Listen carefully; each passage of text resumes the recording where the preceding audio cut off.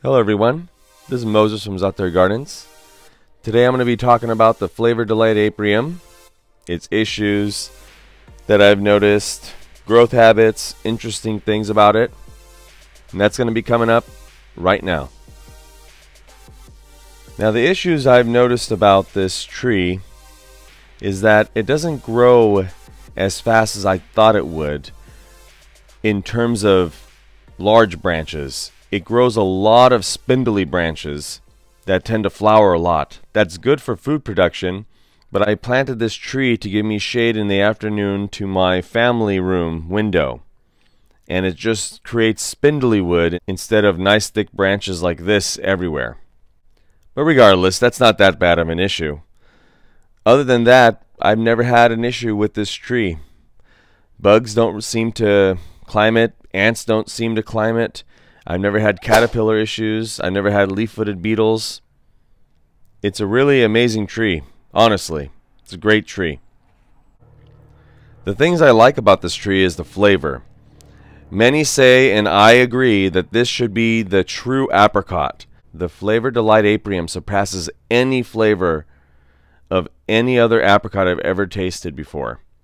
It's delicious. It's just the right mixture of acid and sweetness and extremely crunchy, and when it gets fully ripe it's just like jello. The other thing I really like about this fruit is the coloration. Like, it's those red dots when it gets ripe, like over here, just a red blush, but then it just gets freckles.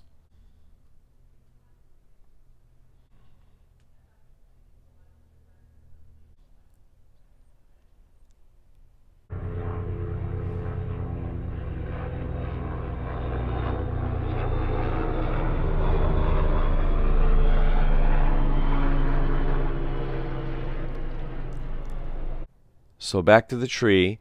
Like many fruit trees, it loves all-day full sun, but this tree gets all morning shade. I assume that that's probably why it's so spindly, but still, it gets at least 6+ hours of sunlight in the early afternoon all the way to evening. This tree gets about a foot deep of wood chip mulching, and I also buried seaweed under this tree as well, and every other tree in this row.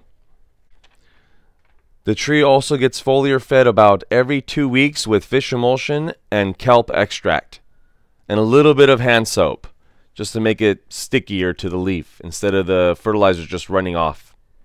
The taste of this aprium, like I said, is a perfect balance between sweet and acid, but if I had to say what the difference is between this and an apricot, is its crunch.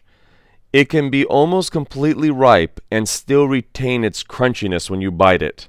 Like, let's say a royal apricot or a Patterson, which really isn't that great of an apricot.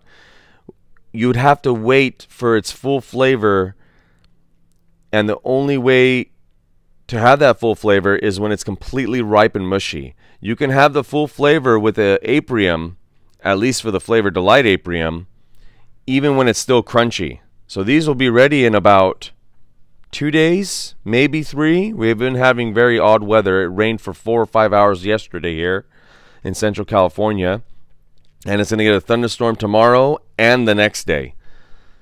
But if it wasn't for that, it would probably be already ready right now. But when you pick it, it's not mushy. It's crunchy, but yet it has that same sugar content of other apricots when they're fully ripe and mushy. So definitely a tree that you want to consider growing. A Flavor Delight Aprium. Delicious, productive, amazing tree to include in your collection.